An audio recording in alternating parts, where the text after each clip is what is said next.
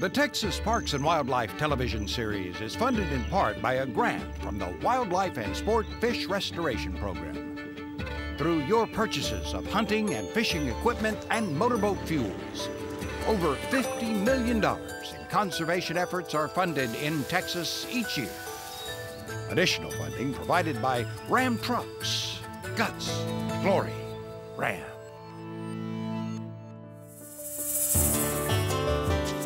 Coming up on Texas Parks and Wildlife. This is almost like therapy for me, because it doesn't exist out here. It's just gone. It goes away. I think a lot of people just are not aware of our state parks or the opportunities that they can find within our parks. We're trying really hard to protect the skies, keep the skies dark.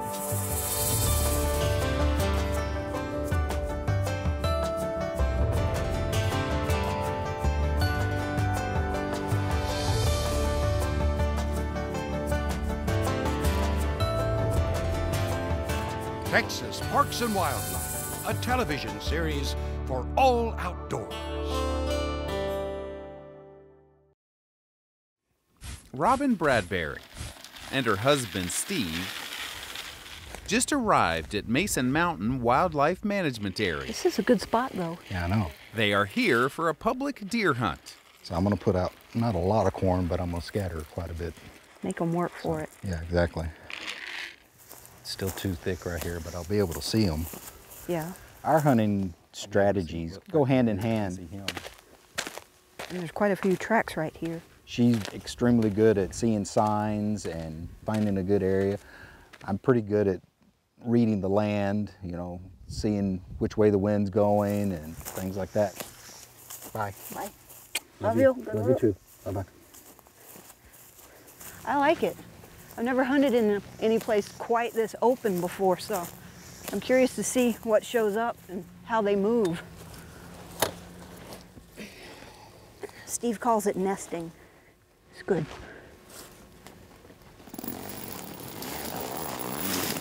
Steve sets up about a mile away. Just getting settled in. I think we've got it positioned where just ease the gun out there.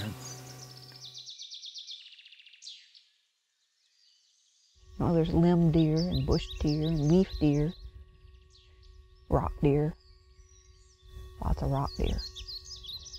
Well, when you haven't seen anything for a while, the mind starts making things into deer. Robin has to keep her mind at ease, relaxed. If I get into a situation I'm not comfortable with, then I'll shut down, go away. It really shows up. It is autism. Robin has high-functioning autism. It's sort of like Asperger's, but with a much higher incidence of anxiety, stress, and depression. Didn't go to prom, any dances. Don't dance. It's way too close. But like I said, I don't miss anything, because I don't know what it's like to have it.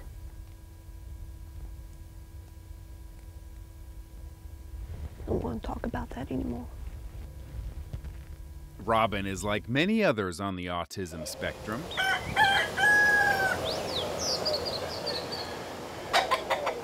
She does better away from the high-energy, high-stress world where most of us live our lives. Neville, Fidget, Stormy. My chickens lay different colored eggs. There's brown eggs and white eggs, and occasionally I get a pink egg. Mom pigs! You always know deep down, you know you don't quite fit in, but you really want to, but you never will. What, this bucket? Where you want that? This bucket? Are you sure? Most high functionings have learned coping mechanisms. Come on. I think that's why animal therapy is so good for autism.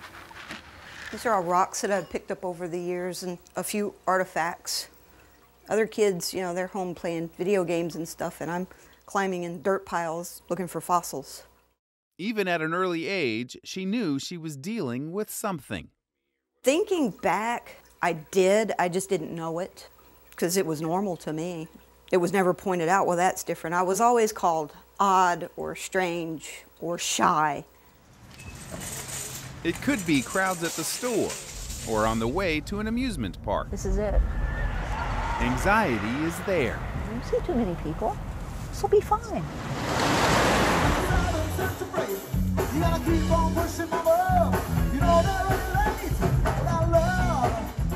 I don't like it when people are behind me. I can't see them. It's my personal space issue. And how far away someone is really depends on the situation and who I'm with. So I don't like people behind me. I can put up with it. I just don't care for it. Yes, ladies and gentlemen. There was a redfish. Yeah. I don't know how to explain it. It doesn't bother me at all. No, no food for you. Don't try to distract her. Try to keep her close, keep her mind off of it. Why are you flexing? What? I don't think I'd be who I am if it wasn't for Steve. You're imagining things. No. He's my support. He's really sensitive to when I'm getting uncomfortable, and he's always there.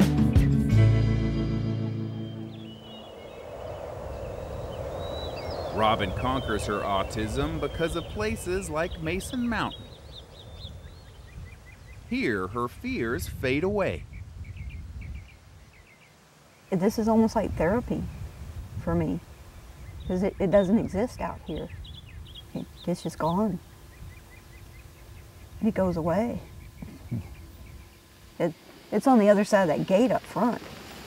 It's not out here. It's more serene out here. You don't have all of the movement of people and distractions. You come out here and you can focus on your surroundings more. You don't have to worry about avoiding people and And listen. and you can listen, exactly. Listen. There's nothing. There's wind. There's crickets.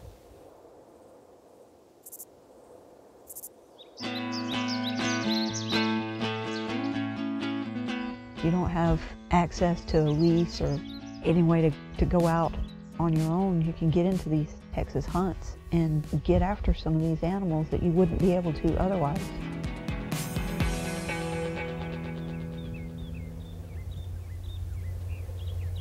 Wind's picking up a little bit. Not too bad though. I grew up in the city, so being able to come out here in the quiet solitude and just be able to watch all the critters, watch nature, that's what I get out of it. There's movement, there's turkey. You see the turkey? And as the day ends, Robin sees much more than a couple gobblers. Don't move. There's deer. There's deer. She's looking right at us. Okay. I'm trying to get my gun on. She's gonna spin. Don't move. They see us.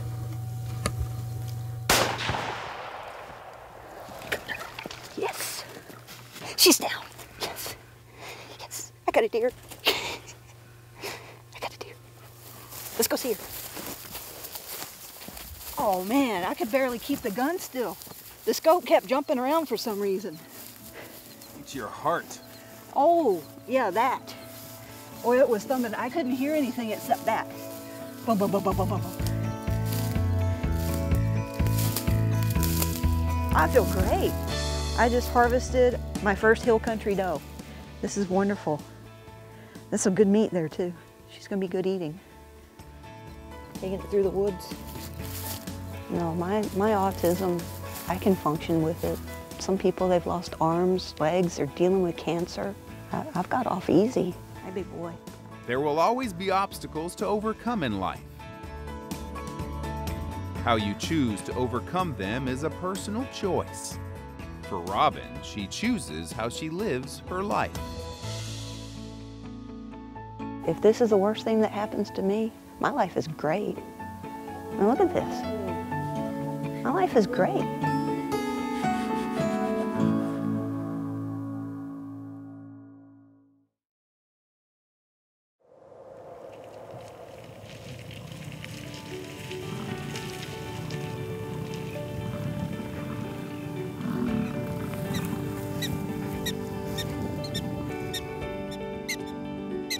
We're in the middle of our prairie dog town right now. It's part of our big process of restoring the park back to what it would have looked like prior to European settlement. Historically, prairie dogs were just totally abundant in Texas and the entire Southwest. But they have been reduced to about 2% of their original habitat. So we're giving them a sanctuary. We're restoring them into the park, giving them a sanctuary where they can be prairie dogs. Are all these burrows that they make, are they all interconnected? You know, many people think that all of the prairie dog burrows are all connected to each other within the town, but they're actually just connected within the coteries. And coteries are the family of prairie dogs. They're usually made up of one male and maybe 4 or 5 females. You know, the bison wander through here. And then the people can walk right around here and watch this all happen at the same time. Look, there's 2 babies. See? Oh, look. See the 2 babies coming out of the hole? Yeah. Now, the pups are born 3 months ago or so. We've got a few of them already popping up. Now we got a bunch of little babies running around. It's really neat to see. Our goal here at the park is to restore it to what it would have looked like 300 years ago, thereby giving the people that come, the visitors, the opportunity to see wildlife in a natural setting. We are restoring an indigenous wildlife to its native habitat. This is its historic home.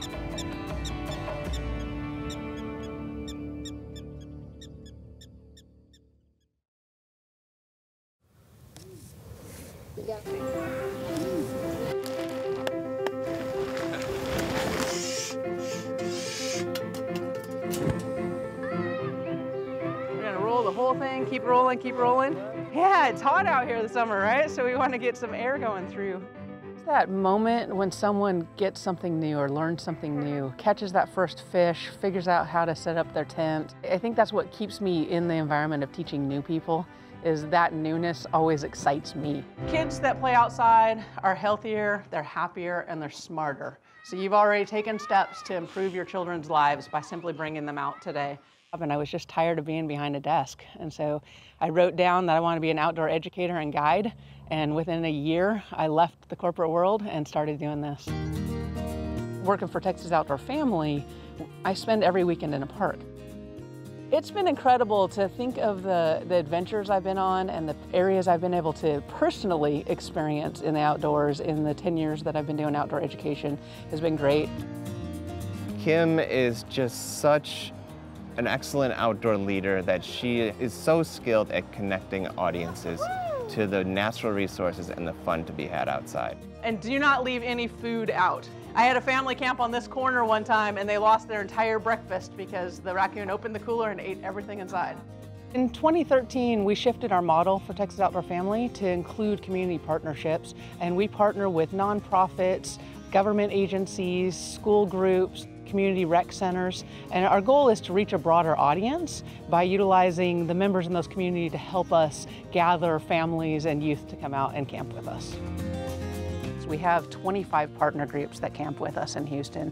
Out of those 25 partner groups, they're coming back season after season. Kim is amazing. From the very beginning, she's always been very outgoing, and she said, hey, let us teach you everything we know, and you can go out and claim it and teach it to as many people as you can. I've always loved that about Kim. I think a lot of people just are not aware of our state parks or the opportunities that they can find within our parks. And so when we are able to find a community leader that can encourage people to get outdoors, their voice really becomes our voice and allows us to connect to more people. There are so many benefits to partnering with Texas Outdoor Family. They help you host the events, they train you in everything you need to know, and they help out with the camping gear that we need to provide to these first-time camping families as well. If you've never built a fire, I've got a whole crew of leaders over here that can help you, and you can work with them to build a fire. We also have some Dutch oven cooking happening tonight.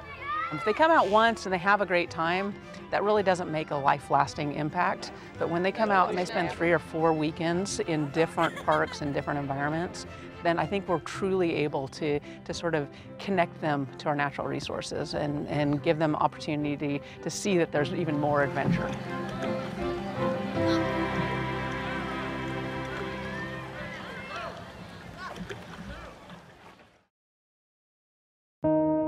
There's something magical about this place.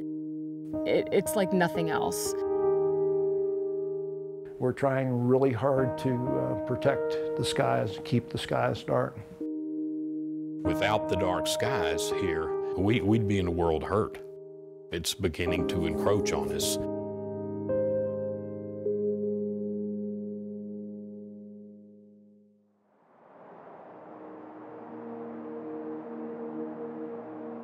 The dark skies, the remote location, the high elevation, the dry climate, and the southerly location all combine to make this an ideal spot for an observatory.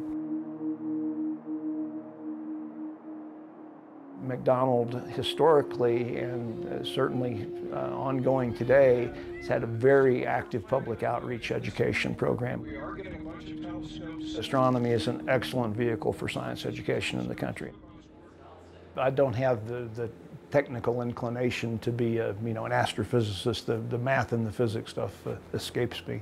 The biggest part of my job responsibilities are maintaining the dark skies, keeping the skies dark for the observatory.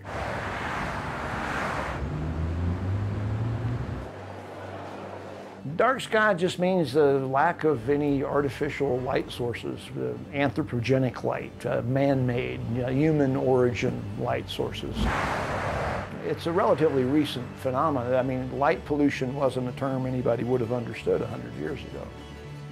And astronomers are kind of like the canaries in the coal mine. We're the first ones to say, hey, wait a second, the skies here aren't as dark as they used to be. Tens of billions of dollars a year worldwide is just wasted up into the night sky. Light that's doing nobody any good whatsoever and is blocking our view of the stars.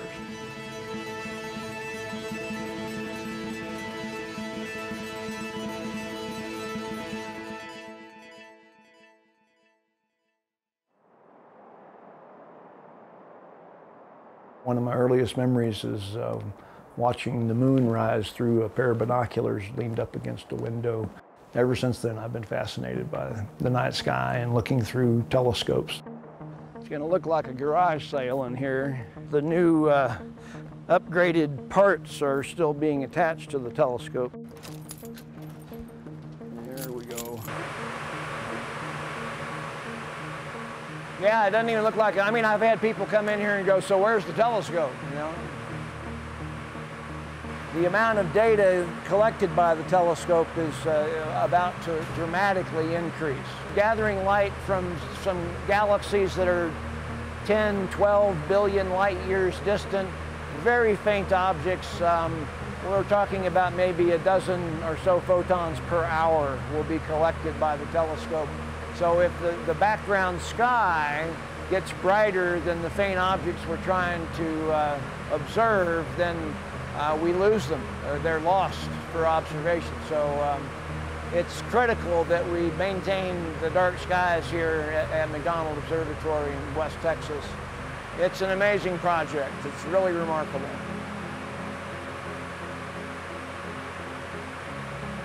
Can't wait to get on a star. When you say pollution, you don't think of light as being in that category of pollution. So it's not something you think you're doing wrong.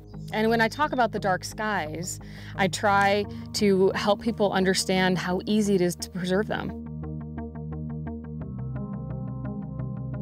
All it is a choice you make at Home Depot to buy the light that points down instead of points up.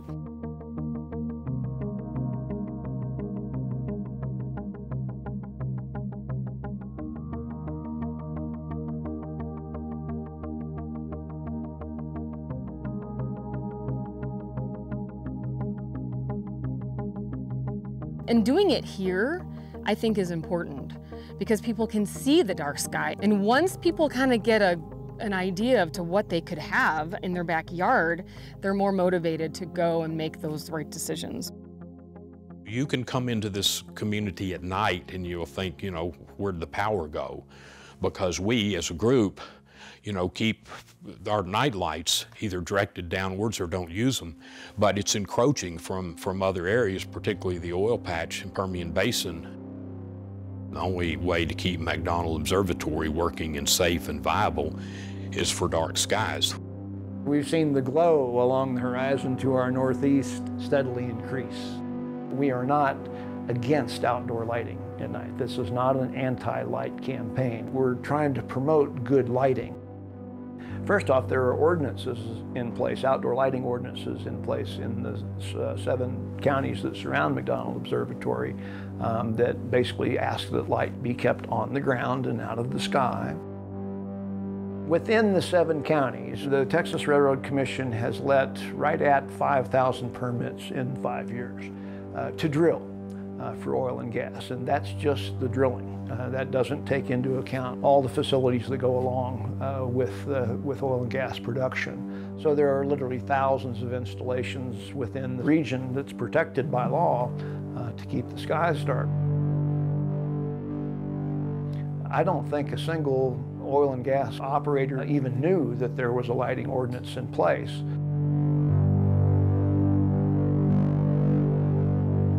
Our ability to enforce a dark skies ordinance type thing sort of ends at the county line for us. There are just so many things we can't do.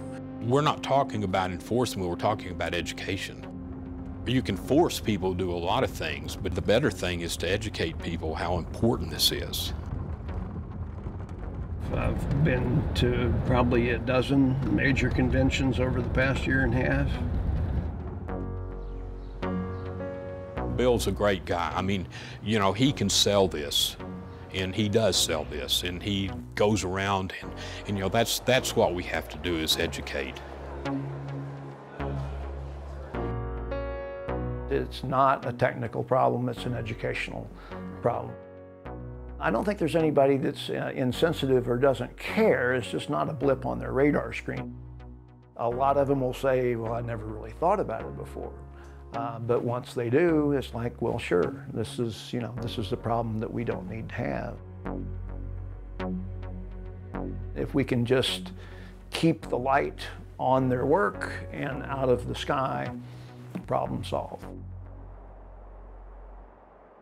Going to a state park in a place away from the city, it's a really majestic feeling. We're really using our state parks as demonstration sites. We'll just do a tour of the constellations and people can learn a little bit, and then we'll start talking to people about light pollution and how they themselves can help reduce some of the light pollution, because when you do go and see the Milky Way, it's a really inspiring sight. Today, Enchanted Rock joins an elite group of park, preserves, and other conservation areas worldwide as an IDA International Dark Sky Park. We look forward to a long and enduring relationship with Enchanted Rocks and Texas Parks and Wildlife that will help us keep the stars at night truly big and bright. Please accept this award with our compliments. Congratulations, Doug. Really, man. Thank you. Yeah, you've done so much. You've done so much.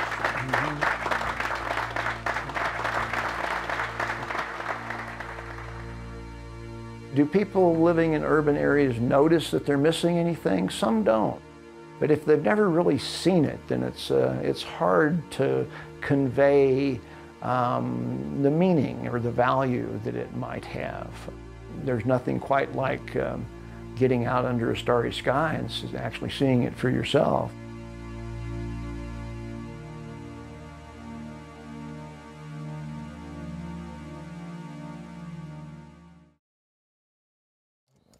The shorter length ones, yeah. This that one? That should work, yeah. Yeah, I don't want a deck. It's painful. If I slip, then it'll lock. And then to let me down, you just hold that one like there and pull up on that. But if you let me fall on that, then I'll die. Cheez-Its, and I have Cliff Bars and some protein shakes and water, of course. And go.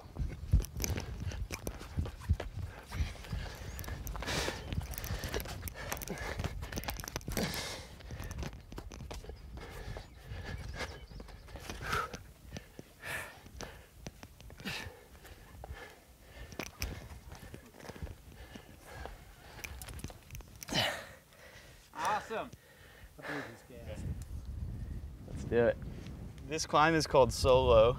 It's a 5/8. There you go, Will. Solid.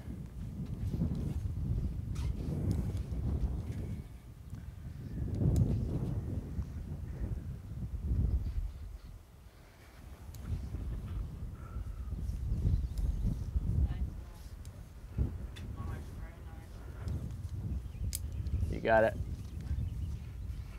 Keep your breathing.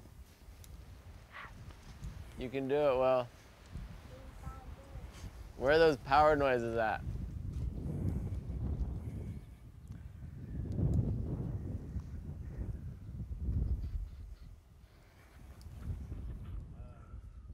This series is funded in part by a grant from the Wildlife and Sport Fish Restoration Program.